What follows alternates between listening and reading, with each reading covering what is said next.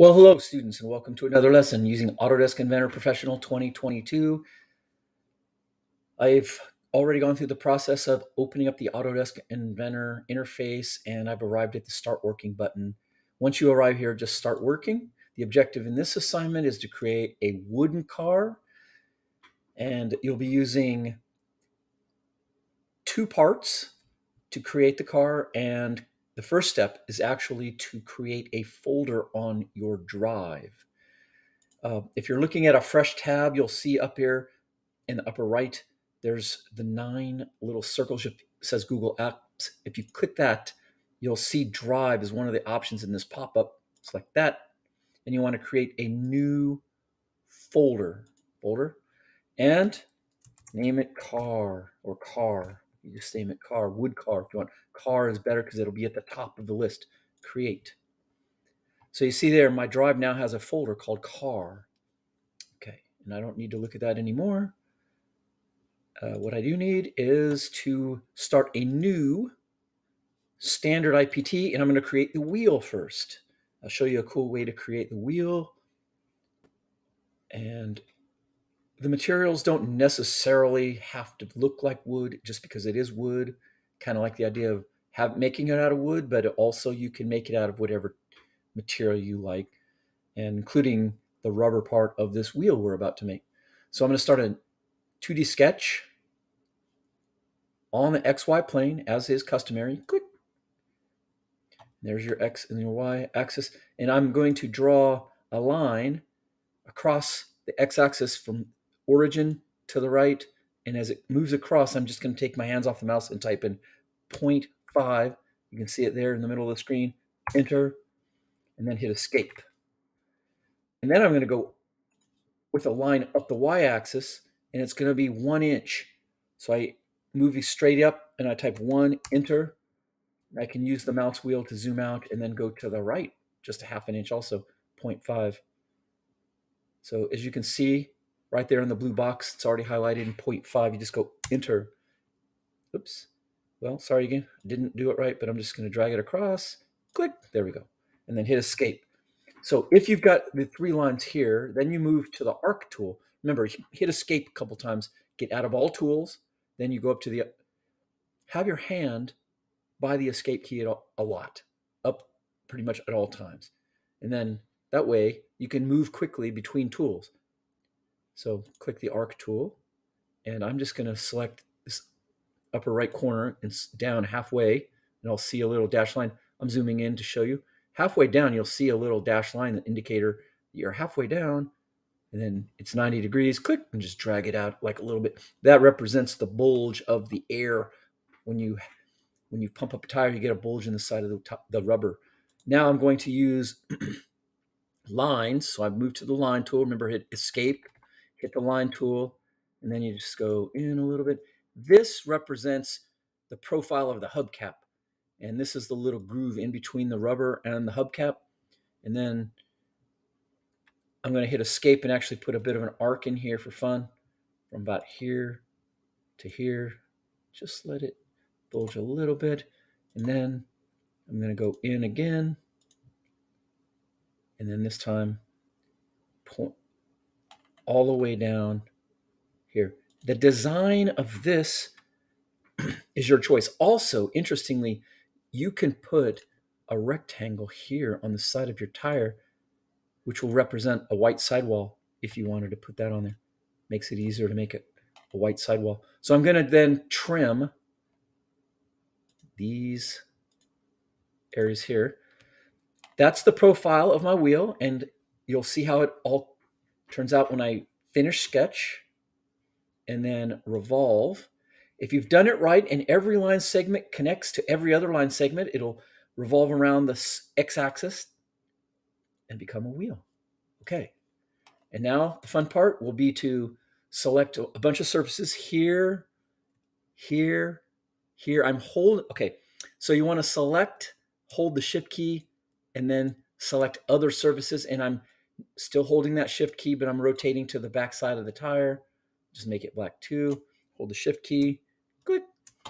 And now that they're all selected, I move to the default list above, And once I select that little arrow, I should get a list of all materials. And there is one that's called rubber black you could use. I tend to think that it's very black, so you don't see any highlights. How about smooth black? Let's see. I think smooth black would be more appropriate for my tire. And then here, select the front of this. And if you're really detailed, you can even zoom in and hold the shift key and select this surface. And there's another surface right here. Hold the shift key again. I've selected all of those surfaces to be white. They're painted white, smooth white, I suppose, at the bottom. Smooth off-white. Let's do that. Yes. And in the center, you could make all chrome. Hold the shift key. Select, and then you, again, rotate around. You know where the little line segments were. Hold the shift key. Each time you made a line segment, it does create a surface, which can then be, somehow I selected the caps lock button. Hold the shift key. Make sure you select the surfaces that you want as the hubcap. And I think those are the ones I want. And then from this list that says default, select the little arrow, and I'm going to chrome polished. So I'm looking for chrome polished. Voila. For now, here's where I'm going to save it in my folder. Both the body and the wheel must go in the car folder. You select File, Save As. When you get this pop-up, you're going to see, well, in my case, it says car already, but use the up one level folder and green arrow to go up, up, up. Select Remote User, boom, boom. Everything's a double click. G drive, boom, boom. Car, boom, boom. And down here it says file name. Name it wheel. W-H-E-E-L. And then save. I believe if you follow that methodology, you should save it correctly. Now you can start a new file. Go File, New, Standard IPT, Create. I'm going to create the body of the car. Start a 2D sketch. Click the XY plane. The bottom, I'm going to suggest 14 inches as I go across the down across the x-axis, across the origin. Type 14 on the keyboard and then hit enter and escape a couple times. Zoom back out, because what I want you to do is grab the end of this line with your mouse, your left mouse button, click and drag and just pull it. Maybe even try to center it on the y-axis and below the origin. Now I'm going to use Align and hit escape. I'm going to see now I'm hitting escape and I'm changing the tool to arc. So this is the hood. Click, hit escape. And I go back to line, drag a line, click, hit escape, select arc. Maybe bring it down this way, slightly down, click. There we go. Then I hit escape. Then I go to line. This is my back window. Hit escape. Now I go back to arc. See how I'm able to interchange between the tools by hitting escape. Click, drag a little bit of a hood arc, click, that's fine. And then here, connect the two, click. At this point, you can even draw the windows. So I'd select line, maybe draw. There is a way to make both of the windows follow the same arc shape, like this, click. Now, you want to draw the line straight across maybe, or slant it back like this. Give it a designer look. You can put a couple lines in here.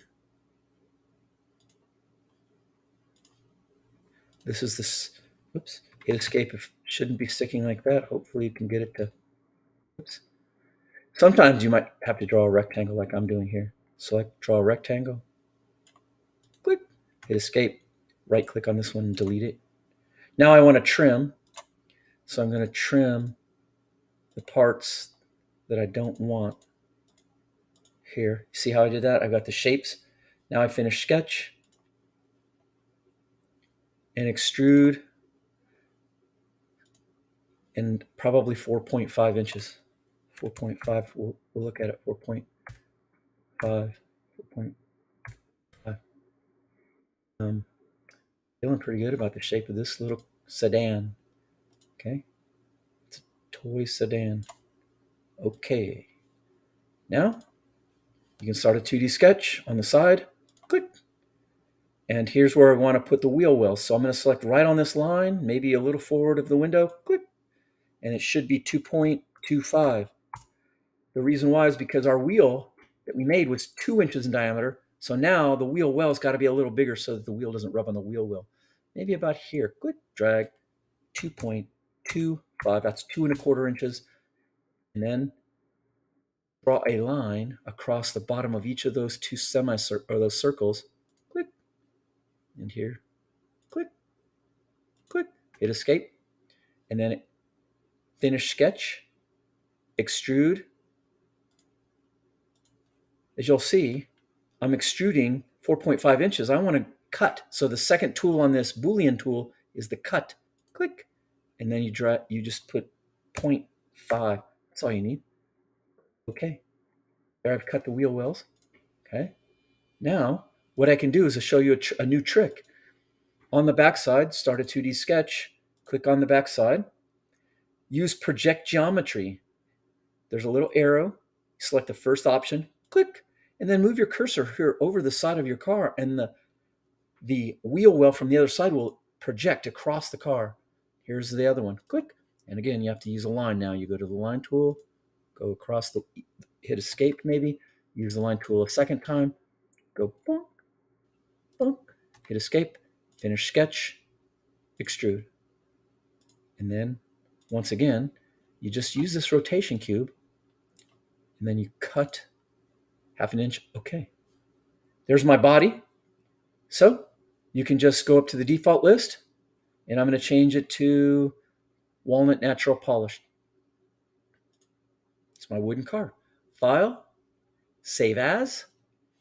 I'm going to call it, see, now I'm already in the car folder, and there I see my wheel model. So now I got to go chassis, CHASSIS, chassis. Save. And then the final step is to assemble. You're going to go File, New, Standard IAM, Create,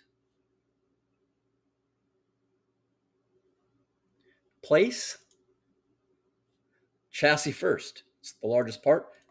Open, click, hit escape, immediately right click and ground it. Now that it's grounded, place wheel. 1, 2, 3, 4. Hit escape. Go to the constrain tool and use the fourth tool, the insert tool. You select the inside edge of your wheel, select the very innermost section of your wheel well, and apply. And you do that 4 times. So you're going to select the inner part of your wheel and select the inside of the wheel well, click, and then apply. Now, if you happen to accidentally escape out of the constrain tool, just remember, you can flip a car around, and then you select constrain. Again, I recommend you rotate a little. Use the fourth tool over, insert, click. Select the innermost part of the wheel and the inside of the wheel well, click, and apply. Innermost part of the wheel, innermost part of the wheel well, and apply. And the final step is to give it a nice view. So you go View, that's in the middle. Under the word orthographic, you'll find Perspective, Visual Style, Realistic. Maybe put shadows on, select all shadows. And then I like reflections and ray tracing. And maybe even zoom in. It looks very nice, right? Like it is.